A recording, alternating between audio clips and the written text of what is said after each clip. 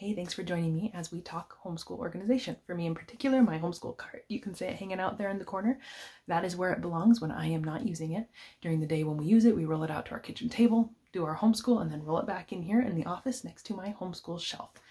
Before I turn the camera on and get going, I do want to mention that this video is part of a collaboration of other homeschool moms, not just homeschool carts, but any homeschool organization methods, tips, tricks, resources that they have found to keep their homeschool neat and tidy and clean and functional. So check out the link in the playlist description in the description below, just to see other moms' ideas and resources.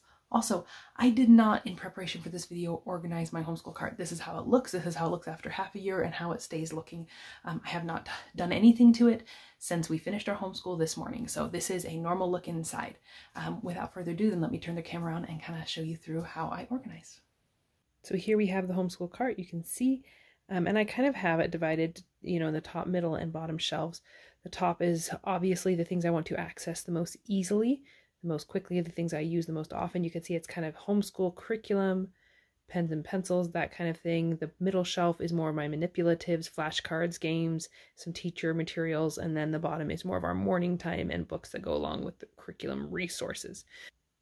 So looking in a little bit closer, you can see how I kind of had it divided. I have on one side, I have my 4-year-old preschooler who's kind of doing preschool / kindergarten. And then on the other side, I have my 3-year-old preschooler who's doing a lot less. And you can see I have these magazine holders, and these are amazing. These keep books straight, especially things that are not hardback and tend to be more floppy.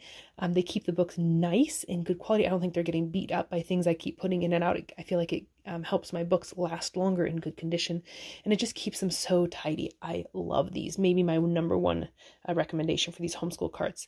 And you'll notice this cart in particular is quite wide. A lot of homeschool carts you see really only go from here to here and only really hold 4 of those magazine holders. Well, this holds 6, and I love that about this.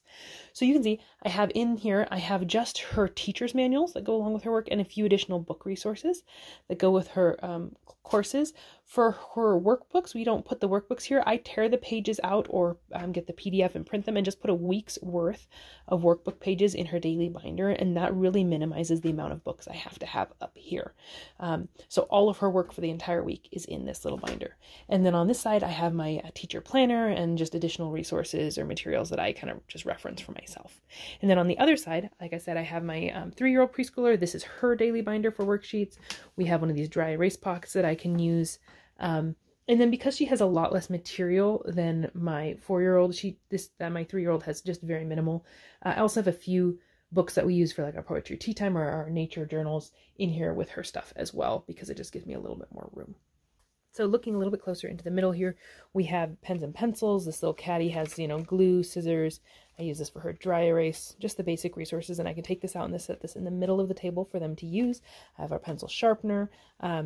These go along with her reading program. They're just some high frequency word cards that we use.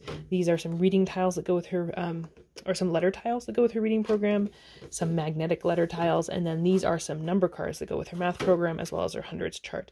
And then in the back here, I have some things that are just too tall really to go on any of the other shelves.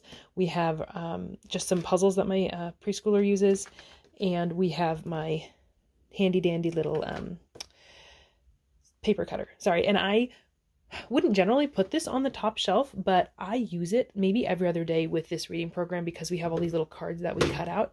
So I definitely keep it on the top shelf, nice and accessible. So you can see the middle shelf. In the back, I have my tall items again. I love the tall items in the back. It allows me to see everything all at once. We have some math games that are just reinforcement math games, so Race to Planet X and Some Swamp. I have some tactile hands-on items to give my 3-year-old when I need to. We have all my flashcards, and I have a lot of flashcards here. I do not use all of these all the time, but I like having them accessible and easy to grab when I need them. These are the flashcards that I am currently using with my children. So the ones that I have both of my children in the same box, and I just have them divided up. And then this is my math kit, and I can show you inside here what I have inside of it. Inside this math kit, I'll give you a better angle, you can see we have clocks, we have some of these building 10 counters, we have just some basic counters, we have pennies, dimes, nickels, learning about those things. I have a little bell because sometimes we play She's Teacher, and when I make a mistake, she corrects me, and she loves that. We have these just basic game pieces, and then I have all of her shape tiles, I'm drawing a blank on what they're called, but the wooden little shape things that we do her like geography type things in her math. And then I have just some basic teacher resources: tape, index cards, my highlighter, dry erase marker caddy. I have my erasable pens for planning. I have some rulers, stickers, you name it, just random items that I use. So I would say teacher resource basket, for lack of a better word. And then here in the bottom is really simple. I have on this side my morning basket or morning devotion time with my children.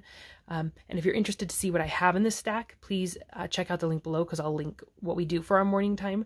And then on the side, I have number books, alphabet books, just any books that I'm using occasionally along with the materials that I'm doing with my children. So my 3-year-old's alphabet program, we read ABC books, or books that work on teaching the ABCs. And so any additional curricular resources. And so that is really what it looks like. That's how it keeps normally, keeps very easy. And I know as my children change grades and as I have another child joining, that we will have a lot more books, so we'll have less manipulatives. I'll have to rearrange things slightly, but I really foresee this cart working for us for a very long time. So that is a look inside my homeschool cart. Hopefully that's helpful, maybe gives you some ideas. I would love to know if you have tips, tricks, resources, any items that you use to keep your homeschool cart really organized and functioning well. Please comment below if you do. Also, I'm going to be having a video that kind of goes along with this one, talking about why we don't have a homeschool room and how we function without one, just using our cart. So if you're interested in that, please don't forget to subscribe, like, and hit that notification bell so that you don't miss out on that. I hope you have a wonderful week, and I look forward to seeing you again.